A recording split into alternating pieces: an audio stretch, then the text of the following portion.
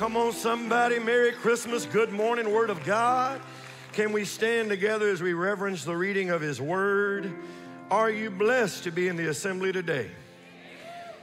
All three services, I was like, man, what's going on? You know, y'all done came out in Shreveport snow to be in service on Christmas Eve, and you know, typically church folks stay home when it's raining, but y'all were looking at this as Shreveport snow and said, I'm gonna brave the weather and get on out there and assemble. Amen. Welcome. Good morning to you. Are you blessed to be here this morning? Amen. If you have your Bibles, clap for the Lord. If you have your Bibles, go with me to the table of contents or the book of Micah. Micah chapter number 5. And I had to go, man, clean myself up. I got tore up in worship. Just love magnifying His name and seeing His name. Amen. So today we're in part 3. I started this study last Sunday, and we continued it into Wednesday if you were here on Bethlehem.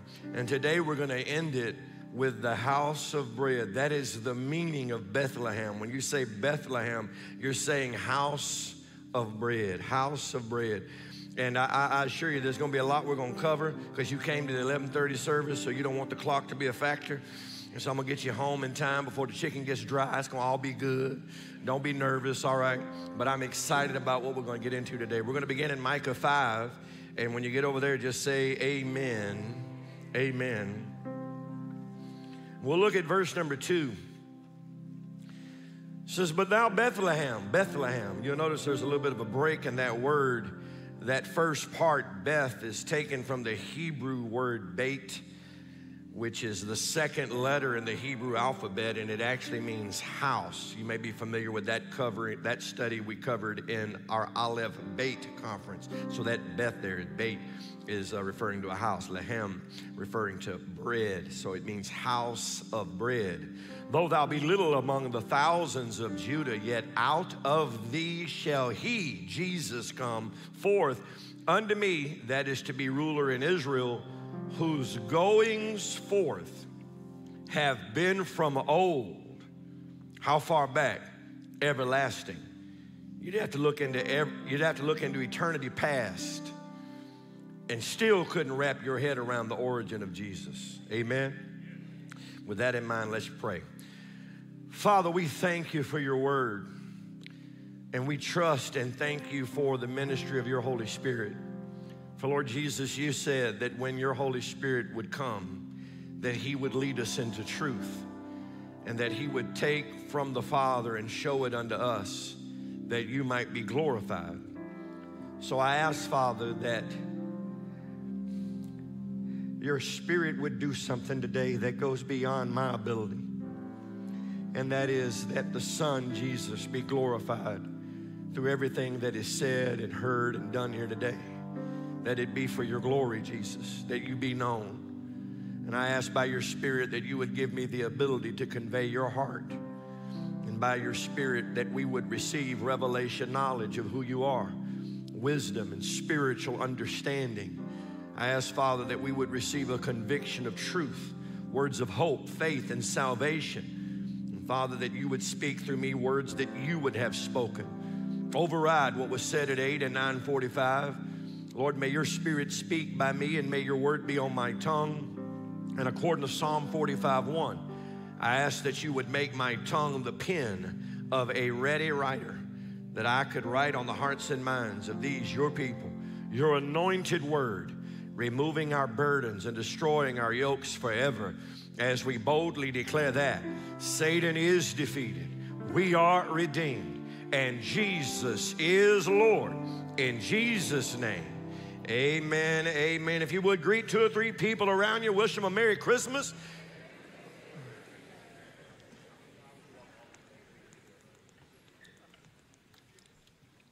Well, let's get into it. Tell your neighbor, let's get into it. I'm going to need to about 1 o'clock to do this thing right. Can you give me that? All right, then. All right, I'm going to hold you to it. Praise the Lord. Y'all clapping. You seem excited about it. We read before the prayer in Micah chapter 5. Micah chapter 5. The reason I wanted you to see this is because in that second verse, this prophet of God declares this prophecy roughly 700 years before Jesus was born in saying that Jesus would be born in Bethlehem. And we've looked at this since last Sunday, and we'll end this study, Lord willing, today. And I love what it says here in that latter part, whose goings forth have been from old, from everlasting. That means Jesus' origin goes before Bethlehem and before the virgin birth. I think it's easy for us to look back to Matthew and think that's the beginning of Jesus, or a nativity scene and say that's the beginning of Jesus. No, John 1:1 says, in the beginning was the Word, and the Word was with God, and the Word was God. Then verse 14 says, and the Word was made flesh. Declare that out loud. And the Word was made flesh. You may be familiar with the hymn we typically sing around Christmas, O come, all ye faithful, where in that hymn the words, Word of the Father, now in flesh appearing. I would sing that to you right now if I could sing, but that's not my forte. That's just not my gift, all right? So I'm just going to tell you what it says. Word of the Father, now in flesh appearing. That's John 1:1 and verse 1, chapter 1, verse 14 combined. The Word was made flesh. There are two verses I want to make sure you put in your notes. First is taken from the Old Testament. It's Psalms 40, verse 7. The second is taken from the New Testament. It's Hebrews chapter 10, verse 7. Psalms 47, Hebrews 10 and 7. They both say the same thing. And this is what they say, that when Jesus came, he came in the volume of the book. He came in the volume of the book. It then says in the latter part of that verse that the book, the volume of the book, is written of him. In the New Testament, Hebrews 10 and 7, that word book in Greek is biblios, where we get the English word Bible. So what does the word Bible mean? It just means the volume of the books. It refers to the canon of God's word, both Old Testament and New Testament. So we have it recorded in the Old Covenant, Psalms 40 and 7. We have it in the New Covenant, Hebrews 10 and 7, both saying the same thing, that Jesus would come in the volume of the book. In other words, Jesus wasn't just born and then a record of his life began to be written, and that everything we read of him started with his birth, and folk looking back in time and dating and writing what history records. No, what we have with Jesus is 39 books that came before he was born, before he was conceived in the virgin womb of Mary. As a matter of fact, we have over 300 prophecies that would describe every detail of Jesus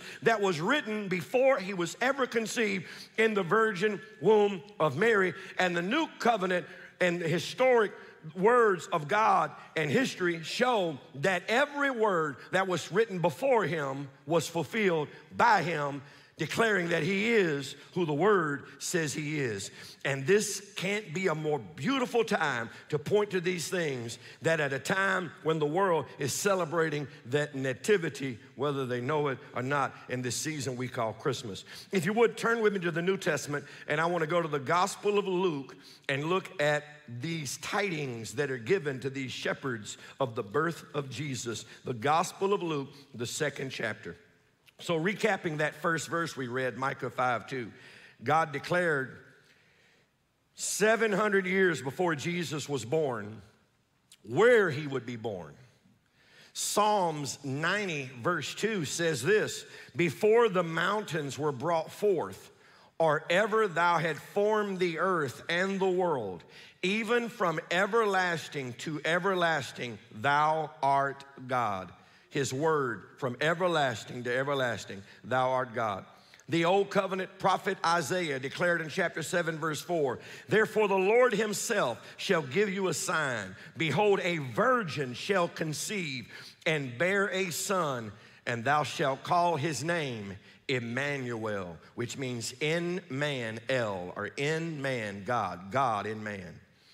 Isaiah 9:6 prophesied, for unto us a child is born, unto us a son is given, and the government shall be upon his shoulder. His name shall be called Wonderful, Counselor, the Mighty God, the Everlasting Father, and the Prince of Peace. All written before he was ever born. There's nobody like Jesus. Are you hearing what I'm saying to you? There is no person that's ever lived that has 39 books, that has thousands of years of prophecy, all written about one man's life, that when he was born and walked this earth for 30 years, every detail of his life foretold. Where he would be born, to whom he would be born, what kind of life he would live, how he would teach, how he would die. Psalms 22 tells us he would die on a cross. It tells us that he would have nails in his hands and in his feet. It tells us that his coat would be parted. It tells us every detail of his death, foretelling that he would lay in a rich man's tomb, foretelling that he would get up on the third day, foretelling that not only would he be sold for 30 pieces of silver, the prophet Zechariah said the money that would be given for Jesus to be sold out would end up in the hand of the potter. And that's exactly where the money ended up, to buy the potter's field. Everything foretold before it ever happened. Why? Because before we read Matthew, he was. Oh, hallelujah. In the beginning was the Word. He is before the nativity that we study. He is before the shepherds that we read about. He is before Mary and her virgin womb. He is before the angel came to Joseph. He is before they laid him in that manger. He is from everlasting. Hallelujah. He's God manifested in the flesh. Nobody like him. Come on, somebody. No name like his. No record like his, no book like his. There's nobody like Jesus. There's no book like the Bible. 40 authors spanning thousands of years, men who wrote and never shared notes, but yet said the same thing. Nothing can be argued or debated. All historical fact. His word is true. He is who he says he is. Ain't nobody like Jesus. Ain't nobody like Jesus. Oh, glory to God, and we get to celebrate him today. He was born in an obscure village, the child of a peasant woman. He grew up in another obscure village where he worked in a carpenter shop until he was 30 years old. For 3 years, he was an inerrant preacher. He never had a family or owned a home. He never set foot inside a big city. He never traveled more than 200 miles from the place in which he was born. He never wrote a book. He never held an office. He never did none of the things that accompany greatness. And while he was yet a young man, the tide of popular opinion turned against him. His own friends deserted him. He was turned over to his enemies and went through a mockery of a trial, nailed to a cross between two thieves.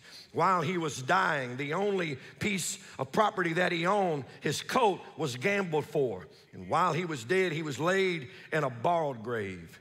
19 centuries have come and gone. And today he is the central figure of much of the human race. All the armies that ever marched, all the navies that ever sailed, all the parliaments that ever sat, and all the kings that ever reigned put together have not affected the life of man more on earth as powerfully as this one man, and his name is Jesus. There is no one like him. If you know him today, you ought to celebrate. If you don't know him today, I pray that you will be convinced to believe on his name. There's no love like his. There's no word like his. There's no forgiveness like his. There's no purpose like his. There's no story like his. There is nobody like Jesus. His name has power in a church. His name has power in a hospital room. His name has power in a prison cell. His name has power under a bridge. His name has power in a meth house. His name can have power in the White House. There is no power that can sustain his power, because he has more power than all power. There is no name like Jesus. There's nobody like him. Who is born, and the lowest of the low, the shepherds, show up, and the highest of the high, rich men from the east who were profound in their knowledge, all showing up at the same nativity. What king is threatened by a baby's birth like Herod was? You're threatened when his name is Jesus, because even the enemy knows who he is. One day I was driving down the road and it hit me that before I knew who Jesus was, my enemy knew who he was. Let that sink in later. Watch this in the Gospel of Luke, chapter number 2. Come on, somebody. Woo! Man, that's good right there. There's nobody like him. There's no book like the Bible. Anybody can write a book talking about I was in the woods, saw a light, and wrote this. How do we know you really saw a light? How do we know whose light that was? How do we know everything you wrote as an individual is accurate to history? There's no book like the Bible because God don't use one author. He uses 40. He don't use men that can share notes. He spans the writing over 2,000 years. There's no book like this one. There's no word like this one. And when you dig into it like we're going to do today, you'll come to the same conclusion. Ain't no way man wrote it. Couldn't be that smart. Couldn't be that wise. Couldn't know that much. Because whoever wrote this book stands outside of time. Whoever wrote this book can see the past, the present, and the future all in the same glimpse. I can't see it like that. I do good to remember what happened yesterday and try to focus on today, much less see the future. And God is able to do all three because he is an I am God who is eternal and outside of time. But this eternal God stepped into time when he became Emmanuel, Christ the Lord. Luke chapter 2, if you're there, say amen. So here's Mary and Joseph going to Bethlehem because of some taxing. The only time perhaps in history that some good stuff came out of taxing. I don't mind paying taxes. I wish we had better roads so I could see the tax money. I'm tired of another news alert popping up. We done sent so many billions somewhere across the world. And I can't even drive down the road without needing a helmet inside my car. Flying rocks coming through my windshield. Because these roads all tore up. I don't know why I said that, but it's just the truth. I've been looking for a reason to say that. It just came out when I saw these taxes right here. Amen. Who's with me? Amen. I don't mind paying that, but show it to me. Ooh, man, what's going on around here? All right, back to the word. I was about to go off. Back to the word, back to the word, back to the word, back to the word. I mean, a light ought to work. Why you got the pole and the bulb don't work? Amen. What are we paying taxes for? All right, I'm back. So they were being taxed, so they had to go to Bethlehem because that was the home place of Joseph. So he had to return to the place of his nativity because of this taxing. That's what you'll see in verse 4. To be taxed, verse 5, with Mary, his espoused wife, being great with child. And so it was that while they were there, the days were accomplished that she should be delivered. And she brought forth her firstborn son, wrapped him in swaddling clothes, and laid him in a manger. Laid him where? In a manger. Now let's just understand what a manger is. A manger is a feeding trough for lambs. Bethlehem was a place that raised more lambs than probably any other city. It was known for its lambs. It was right outside of Jerusalem. At Passover, it was common for the priests to go to Bethlehem to get their lambs. That's historic. That's true. That's proven today. Bethlehem was known for its lambs. And so in many cases, the homes in Bethlehem would have the stall, what we would call a barn, neighboring the house.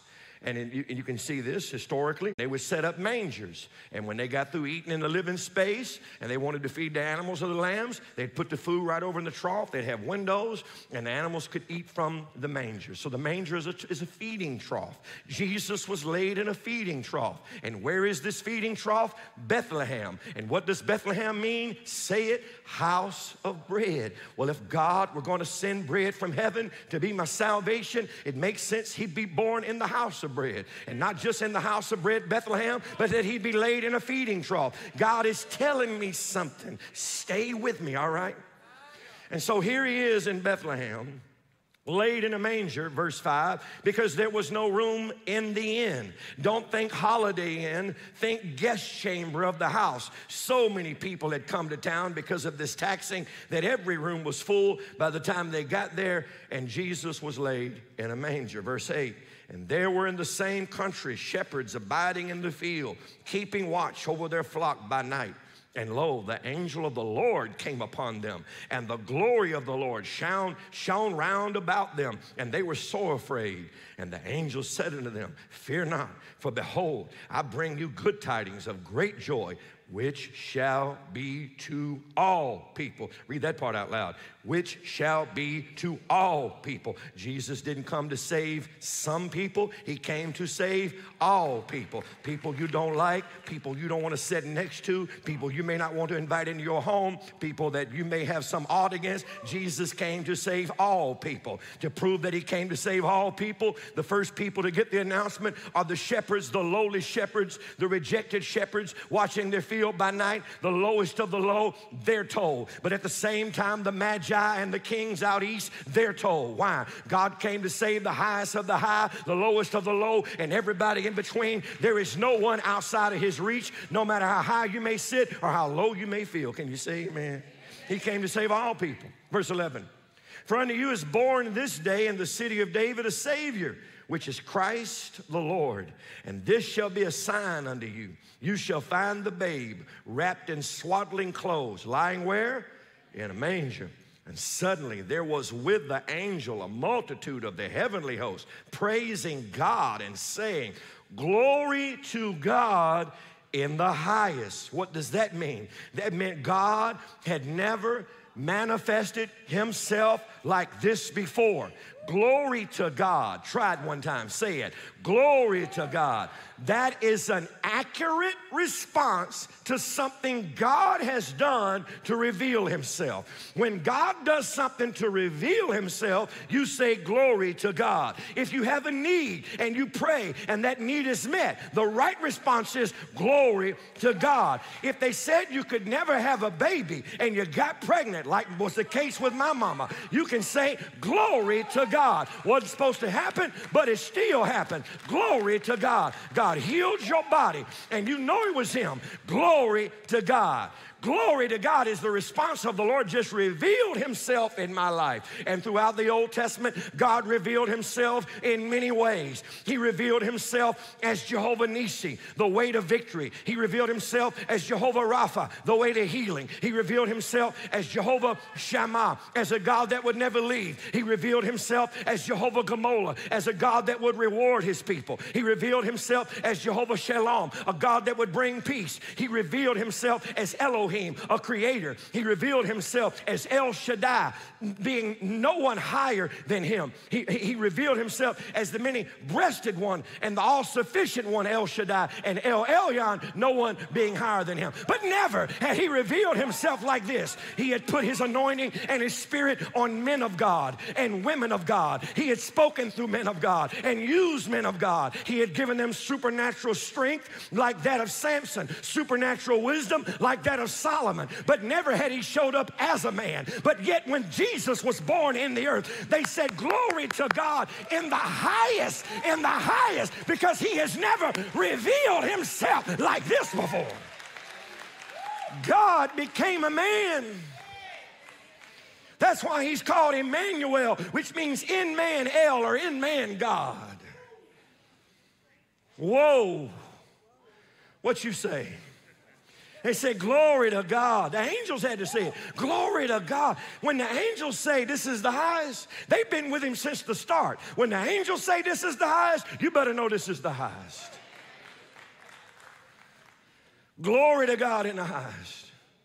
One line at a time. Second line, on earth peace. That didn't mean there wouldn't be any more fighting or war. It just meant man on earth can now have peace with God. Doesn't matter what your past looks like. Doesn't matter what your present looks like. Everybody can have peace with God because of what Jesus did. Can you say amen? Then he says this, goodwill toward men. Read that out loud. Goodwill toward men.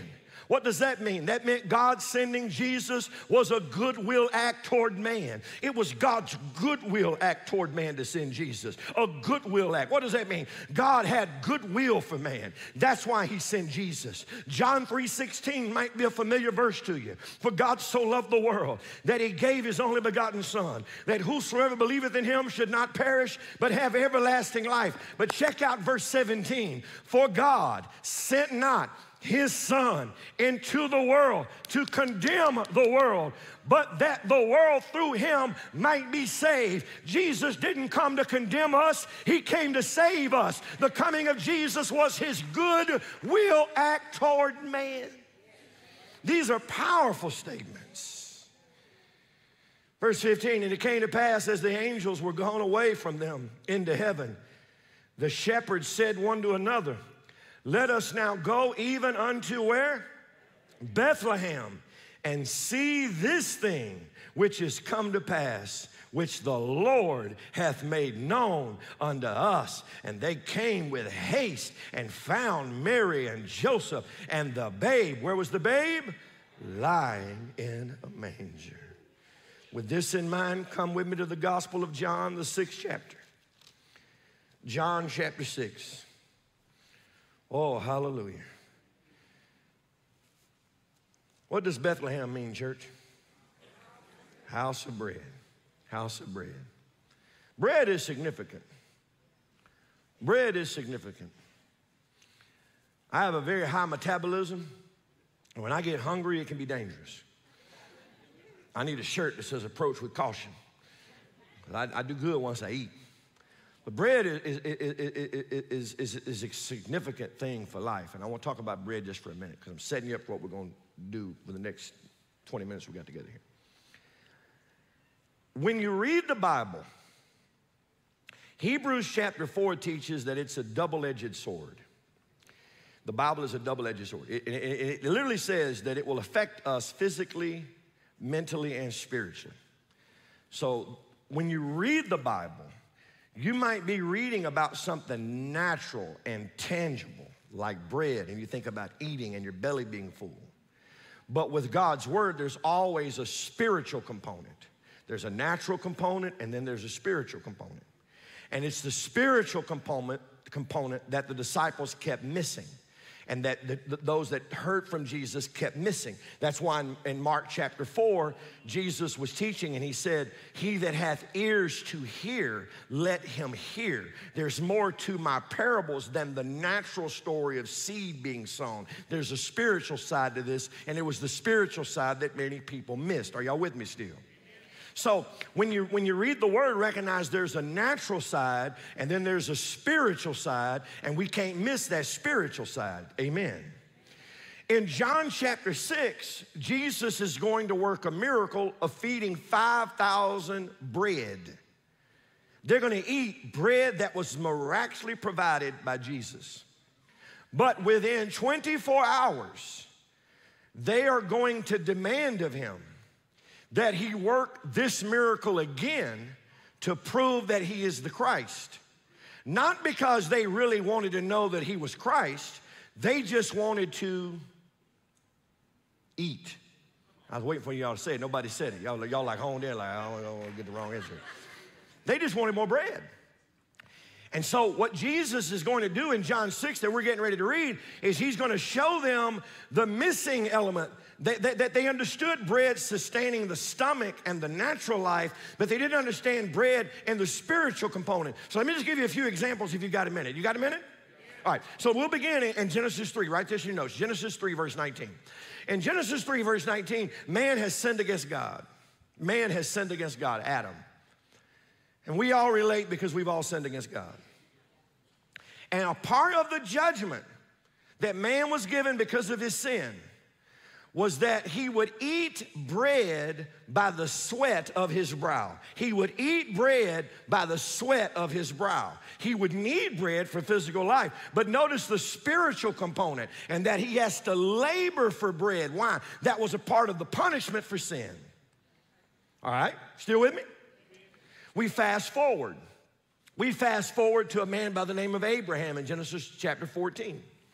And Abraham walked out of this battle, this war that he should have lost, but he came out victorious.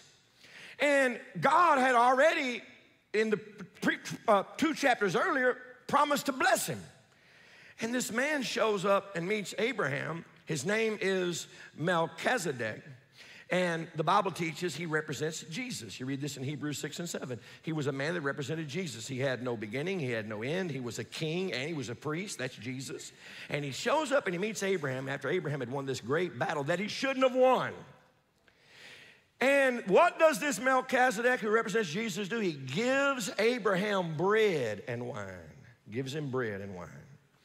And he says, blessed be Abram of the Most High God. The Lord hath delivered thine enemies into your hand. He was letting him know, Abraham, you should not have walked out victorious. You walked out victorious because the blessing of God is on your life. And he delivers him nourishment, which was bread and wine. Same elements Jesus gave us. Fast forward 2,000 years, and Jesus in Matthew 26 gives us bread, gives the disciples bread. And what does he say? He said, as often as you break this bread, as often as you eat this bread, I want you to remember me. In other words, don't just eat the bread and get your tummy full. Eat the bread and think about the spiritual component of bread. Eat this bread and think of me. There's a spiritual side. I'm going to give you another example. When the children of Israel were in Egypt and God brought them out, he brought them across a mighty sea, the Red Sea. They came across that sea. Moses went up into a mount. Moses was up in the mount, and the children, the multitude, are down at the foot of the mount. And one of the things that they complained about when Moses came down off the mount is they said, what are we going to do about bread out here in this wilderness? And this is what they said. They said, can God provide a table in the wilderness? They were worried about where they were going to get bread. So Moses takes that to God, and God drops bread down from heaven that they called manna. But this was not just to feed their bellies and sustain life. This was so that their faith could be fueled. There were other ways that God could have fed them, but he wanted the spiritual component of them knowing that he was able to provide a table even in the wilderness. Now, let's put it together, and I want you to read from John 6. So you had Moses up on a mountain, you had a multitude of the Israelites, and they were right by a sea. Right? That's Exodus 6. Watch this in John 6. If you're there, say amen. Notice in verse 1, you got a sea. Jesus went over the sea. Notice in verse 2, you got a multitude of people that had followed him. And notice in verse 3, Jesus went up into a mountain.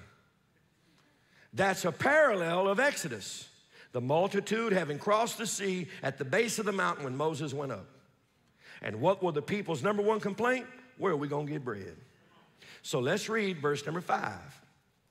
When Jesus then lifted up his eyes and saw a great company come unto him, he saith unto Philip, read it with me, Shreveport Bossier, whence shall we buy bread that these may eat? Look at Jesus. You got all these folk here. Jesus said, where are we going to get the bread? Let's see why he asked that. Read verse 6 out loud. Ready? Read. And this he said to prove him, for he himself knew what he would do. Come on, somebody. Let's read it again. I'm concerned you didn't get it. Verse 6, read again. Ready? Read. And this he said to prove him, for he himself knew what he would do. This he said to make sure their bellies got full? No, this he said to prove him. That's the spiritual component. Yeah, I'm going to take care of your hunger, but I've got something bigger that I have in mind than just your hunger. That's the spiritual component. Oh, glory to God. We got to get somewhere. This is so important to God that he made it a part of our prayer, that when we pray, our Father who art in heaven, hallowed be thy name, thy kingdom come, thy will be done on earth as it is in heaven. What's the first request besides the kingdom? Give us this day our daily bread. Y'all with me?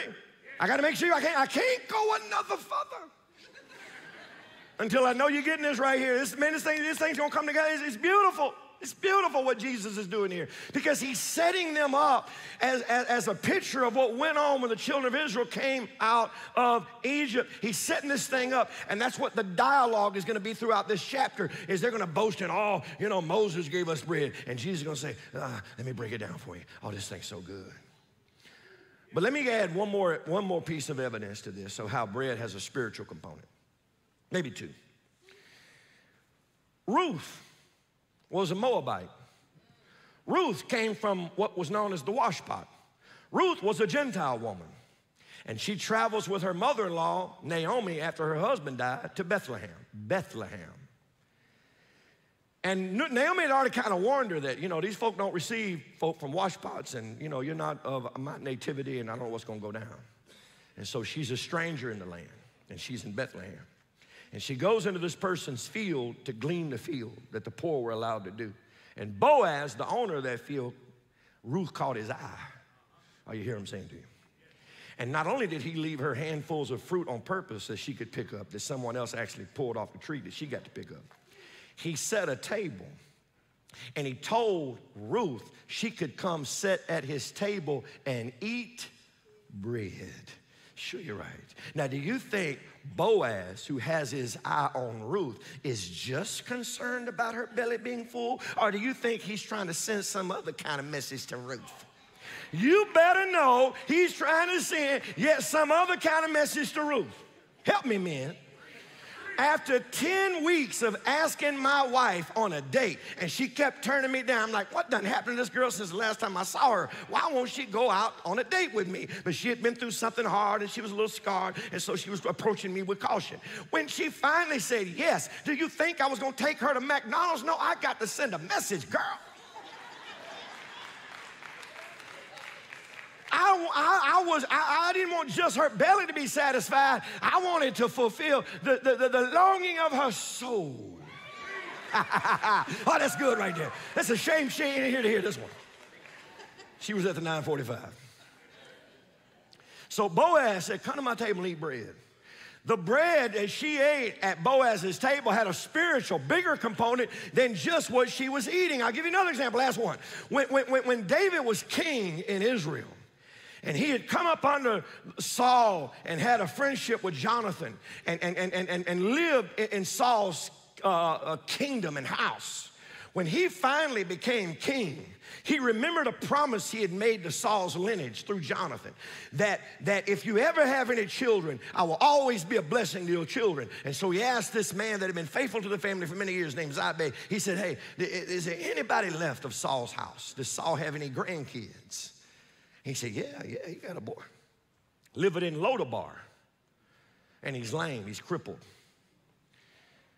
Lodabar means parched pasture.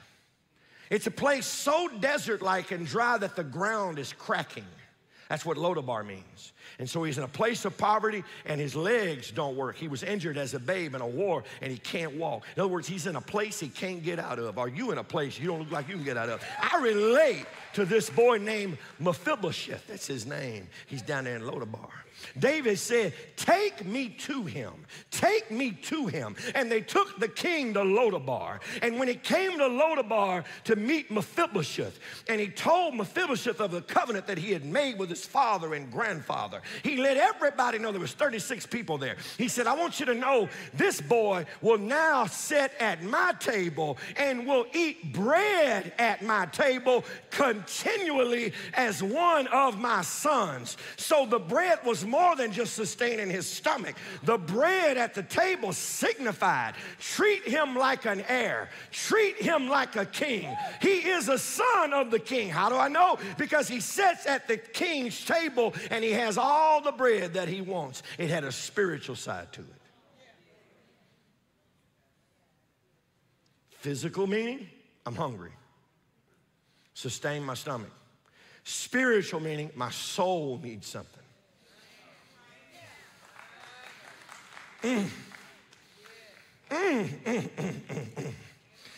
That we just covered, I hope is going to help you understand John 6. Let's get into it. I'm coming down. Here we go. Ain't nobody going to leave. You leave them falling you out. I left my handkerchief up there. I got to go back up there. You hear me? Get my exercise. Well, y'all working me today. Goobalagoo. Do this again. Cameraman loving this. John 6. Look at your neighbor. Make sure they're in John 6.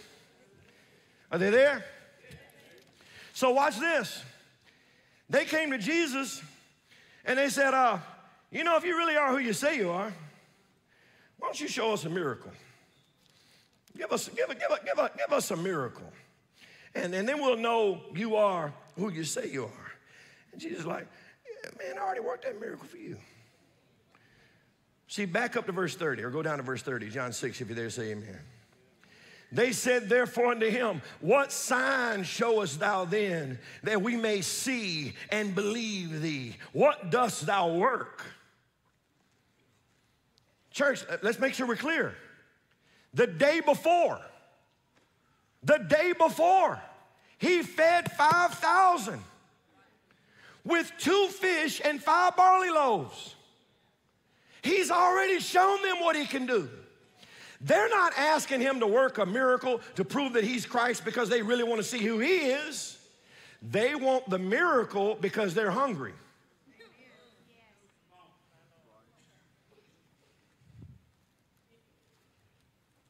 But it's been less than 24 hours since they ate of his bread. Let me show you what Jesus says to him. Because this is not what it's about.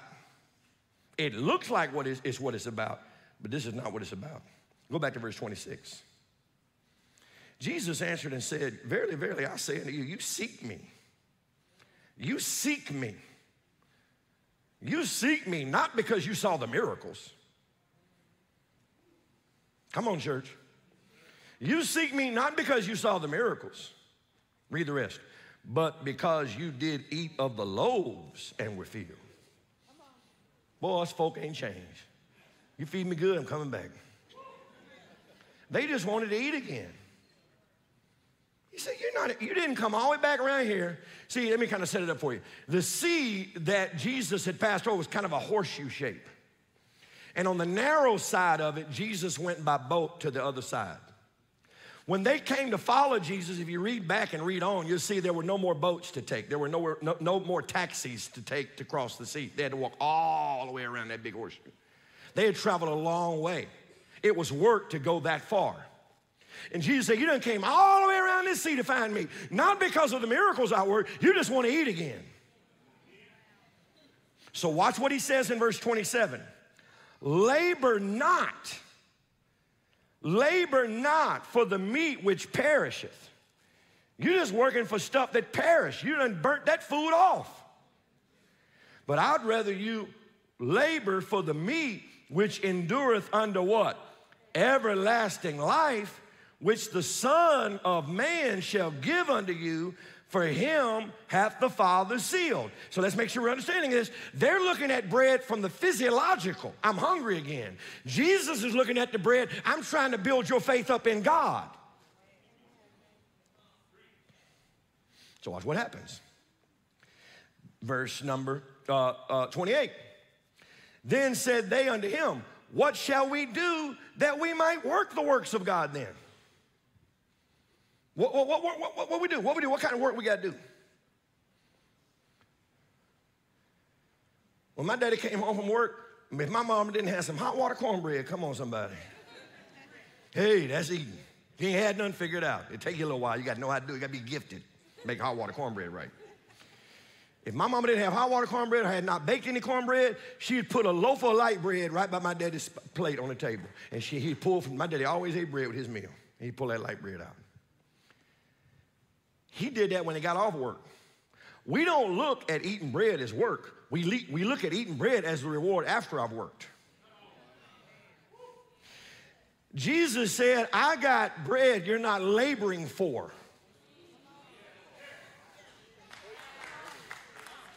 The bread's not the work. The bread's the reward after the work. Jesus said, you've been eating bread you work for. I want you to eat the bread I'm working for. That's what he's about to say. Watch this. So he said, why are you laboring for this food that just perishes? I got food that'll take you all the way into eternity. Verse 28, they said back, what shall we do that we might work the works of God? Jesus answered and said unto them, this is the work of God. Read that out loud. This is the work of God. Keep reading. That you believe on him in whom he has sent. Read it again, Shreveport, Bossier. This is the work of God. That you believe on him whom he has sent. Only work I want you to do is believe. Ephesians 2:8-9 says we're not saved by works lest we could brag about it and we could boast about it. That's not what saved us. I'm saved by his life, not my life.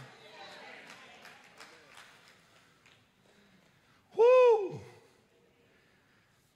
Then that's when they said back, what sign showest thou? Verse 31, our fathers did eat manna in the desert. As it is written, he gave them bread from heaven to eat. Jesus said back to them, verse 32, verily, verily, I say unto you, Moses didn't give you that bread from heaven. My Father giveth you the true bread from heaven. You hadn't had true bread yet. Oh, my goodness. You ain't had the bread from heaven yet. They're saying, oh, our fathers ate bread from heaven. Jesus said, no, he didn't. That was a prototype. That was something God did to point to me. The bread, you didn't eat the bread. The bread wasn't here yet. The bread was born in the house of bread, Bethlehem. The bread was laid in a manger, a feeding trough where you put bread. Nobody had no bread yet. I am the bread. How could you have eaten what hadn't been sent yet? All of those miracles, all of those provisions in the Old Testament that had been done by God pointed to Jesus. Just keep reading, you'll see it. Well, my daddy ate that bread from heaven. My daddy ate the bread from heaven. Jesus is like, no, he didn't. It wasn't sent yet. Stay with me. See, when we sing a whole little town called Bethlehem, how still we see Eli, we need to know what we're singing. We're going to sit up a nativity in your yard and don't know what it means. We better know what this stuff means. Got our kids more worried about receiving gifts, and we don't know the gift. We can't let this world cover up the true meaning of what we ought to be celebrating. Oh, hallelujah. Oh, hey. Let me get this out. Verse 33, he said, for the bread of God is he. See, you got to read with me. Look at verse 33. For the bread of God is he. For the bread of God is he which cometh down from heaven and giveth life unto the world. That's the bread. That's why I was born in the house of bread and laid in a manger, a food trough for bread. Then said they, verse 34, Lord, evermore give us this bread. Jesus said, you still ain't getting it. Look at verse 35. I am the bread of life. What you mean give you? I am the bread. I am the bread of life. He that cometh to me shall never hunger, and he that believeth on me shall never thirst. I am the bread. Verse 38, for I came down from heaven not to do my own will, but the will of him that sent me. And this is the Father's will which he has sent me, that of all which he hath given me, I should lose nothing, but should raise it up again at the last day. And this is the will of him that sent me, that everyone which seeth the Son and believeth on him may have everlasting life, and I will raise him up on the last day. Oh, but you got to watch what they're getting ready to say and how Jesus is going to respond. Put your seatbelt on. I'll be done in just a minute. Then you got to see this. This is so good. This is my third time preaching. It's getting gooder. I'm being real, man. This thing getting better every time I do it. His word is good. See, watch verse 41. The Jews then murmured at him because he said, I am the bread which came down from heaven. So they're mocking this. Look at what they said in verse 42. This is so important. They said, is not this Jesus, the son of Joseph, whose father and mother we know? How is it then that he saith, I came down from heaven?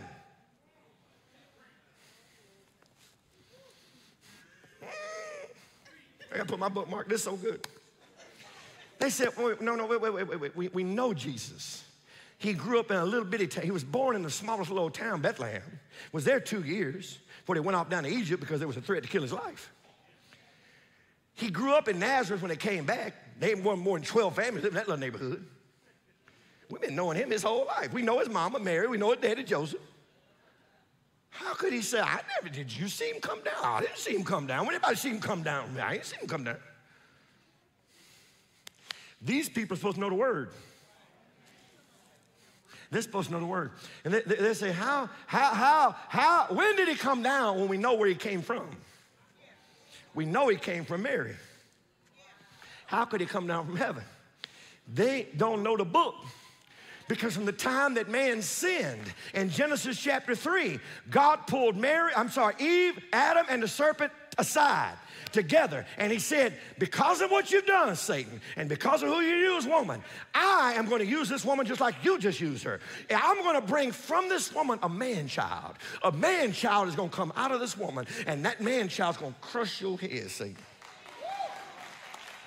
So from the very beginning, God didn't say he was going to send a Savior from the sky. He said, I'll send a Savior from the womb. What we celebrate at Christmas is so meaningful because it shows us how God was going to bring salvation. And they're like, well, we know Mary, we know Joseph, but you don't know everything. Because if you knew everything, you knew Joseph never even touched Mary.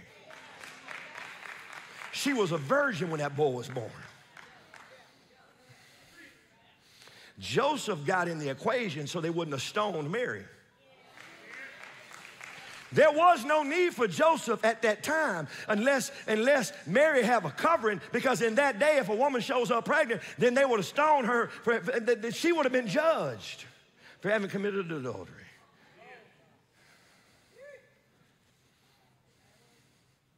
And we know Mary, we know Joseph. He didn't come down from no heaven. We know where he came from. You don't know the book. If you knew what Isaiah said in chapter 7, he said, a virgin shall conceive and bring forth a child, and you will call his name Emmanuel, God in man. You missed Isaiah 9, where he said, unto us a child is given. A child is born, a son is given. The government shall rest upon his shoulder. He shall be called Wonderful, Counselor, Mighty God, Prince of Peace, Everlasting Father, and of his kingdom shall be no end. You missed Micah chapter 5, verse 2, when the Bible says the ruler of Israel would be born in Bethlehem. So you talking about you ain't seen the sky open. You didn't realize that was not the pathway in which God brought salvation. He brought salvation through a nativity. He brought salvation through the virgin womb of Mary. And everything about that nativity pointed to why he came.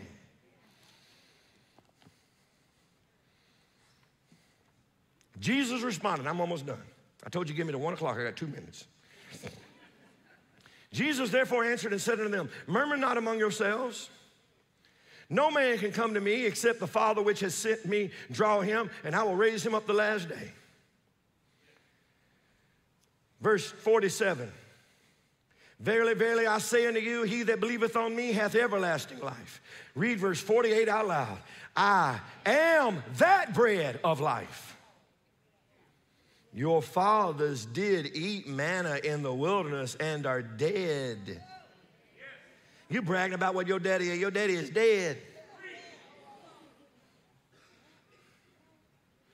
This is the bread which cometh down from heaven, that a man may eat thereof and not die. Oh, look at verse 51. I'm almost done. I am the living bread which came down from heaven. Well, if you're the living bread, where do you think God would send you? Oh, Bethlehem, the house of bread. Where do you think you'd be laid as a baby? Oh, a manger, a feeding trough for lambs. Everything about it points to who he is. If any man eat of this bread, he shall live forever. And the bread that I will give is my flesh, which I will give for the life of the world. And that's why Jesus came, to be bread, to be life. That once you receive it, you go from death to life. He not only quenches and satisfies the hunger of my physical life, he meets the greater need of my soul. For what would it profit if a man gained the whole world, but he lost his own soul? There is something that Jesus brings that goes beyond anything your mind could ever wrap itself around. It's the wholeness, it's the contentment, it's the peace that he brings to life. When I'm hungry, he feeds me. When I feel empty, he fills me. That's Jesus, hallelujah. And we need to be able to look at the manger and say, he's the bread. Look at the word Bethlehem and say, he's the bread. He's my life. He's my life. He's my life. He's my life. He's not an experience I had 8 years ago. Give me this day my daily bread. Jesus said, as often as you eat bread, as often as you eat bread, think about me.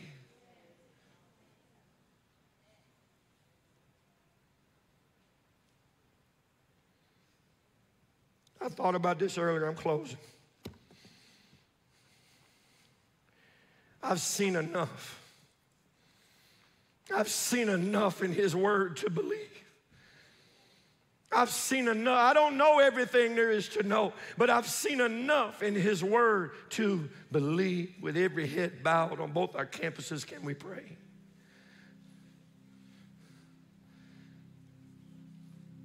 Every head bowed. Just for a moment.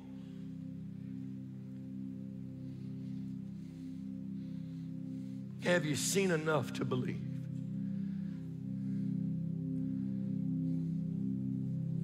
Have you seen enough to believe? I don't know everything there is to know. I've been a student of the Word since the age of 17. All my adult life, I don't know. There's so much I don't know. I never graduated Bible college or seminary, but I've seen enough to believe. I've seen enough.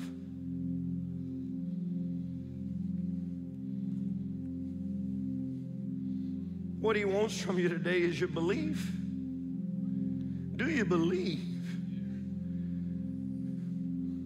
Do you believe? Do you believe that God sent his son through a virgin named Mary?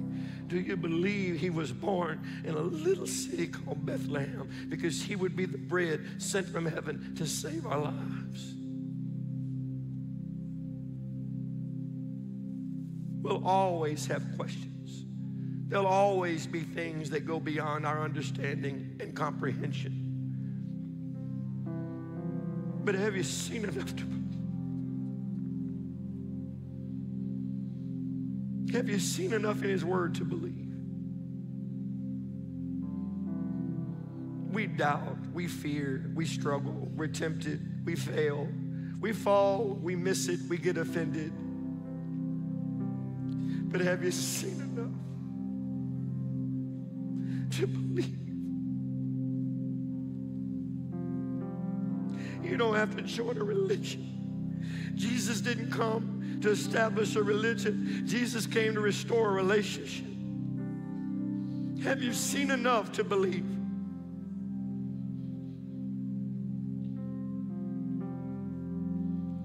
"2,000 years have come and gone. His word's still being preached. His name is still celebrated. People still testify of how it's changed their life. Have you seen enough to believe?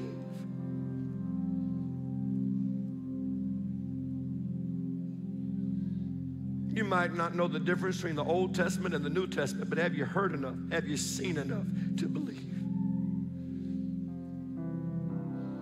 I'm so grateful that God has made his word relatable. And I'm so grateful he made salvation so simple. Because had he made it complicated, I don't know that I could be saved.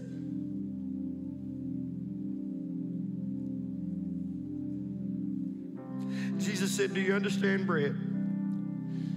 Do you understand hunger? Do you understand what you'd go through just to eat again? Do you know that struggle? Spiritually, I want to end that struggle. You don't have to sweat to be saved. You don't have to work to be saved. I want to end that struggle for you.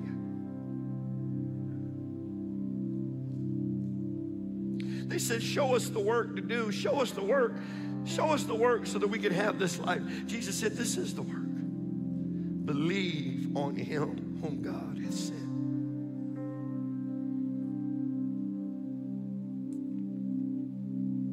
If you're watching live right now, I want to tell us, Cass, can you believe? Can you believe? If you never join this church, if you never walk in a church, can you believe? Just can you believe? If you're visiting here for the first time, maybe you're from out of town, can you believe? Can you take with you, I believe in this man named Jesus. I believe that he came.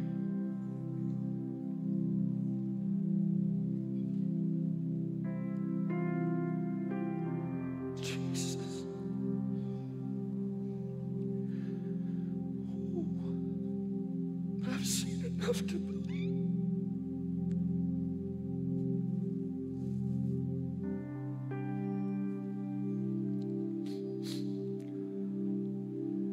I invite you to pray this prayer with me. It's not my prayer. I was 17, right out of high school, and church I visited gave an invitation. I had my hand in my pocket, and there was a quarter, a dime, nickels, and I was just moving them around, trying to keep my mind distracted because I didn't want to pray and didn't want no church stuff. I was just there to get my aunt to leave me alone. And I knew I needed to call on the Lord. And I ended up kneeling at the altar. Nobody told me what to pray. I didn't know what to pray. I had not really prayed unless I wanted something before. And I couldn't even tell you what I prayed. But I know I came to Jesus that morning. And I know he changed my life. He didn't make me perfect. But his love for me was perfect. He didn't give me unfailing faith. But he's never failed me.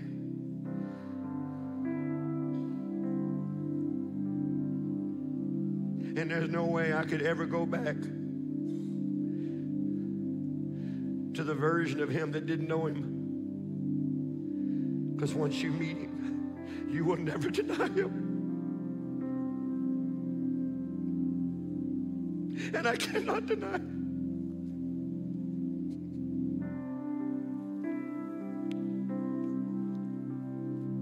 Jesus, we can't deny him.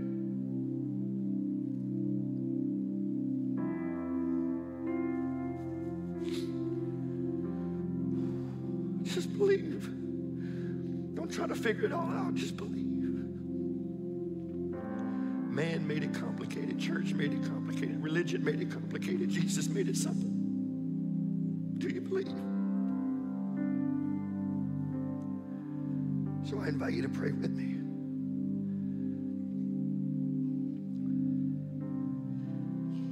Heavenly Father, I've seen enough in your word to believe.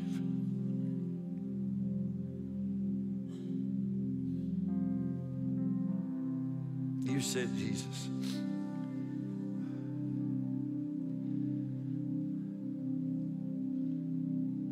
born in Bethlehem, laid in a manger, to be bread that would give me life.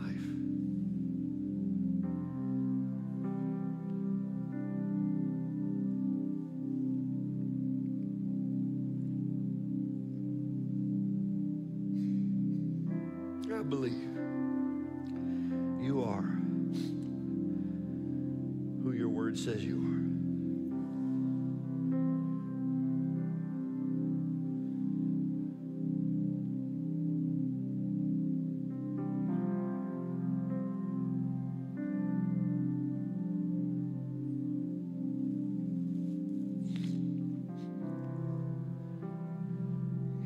no sin. Yet on the cross, you died for mine. You live today because you were raised from the dead. And I believe you're coming again. And that today, through faith in you, you give life. So give me life and use my life for your purpose, for your glory. Use me to help others know who you are. I've seen enough to believe. In Jesus' name, amen. Amen, amen. Can we give Jesus a hand clap offering for his word? Oh, hallelujah. Man. Glory to God. Merry Christmas. Let's stand together. If you need prayer on either one of our campuses, we have men and women of faith down front. They're here to pray with you. Just come forward. Let them pray with you. That's what they're there for. Otherwise, Merry Christmas. Have a blessed Christmas. And hope to see you back here on Wednesday night. I'll be here on my birthday. Going to preach on my birthday. I'm excited about that, all right? 2 days after Jesus. Amen. All right, I love you guys. Merry Christmas. Merry Christmas. Teach the nativity to your family, all right? I love you guys.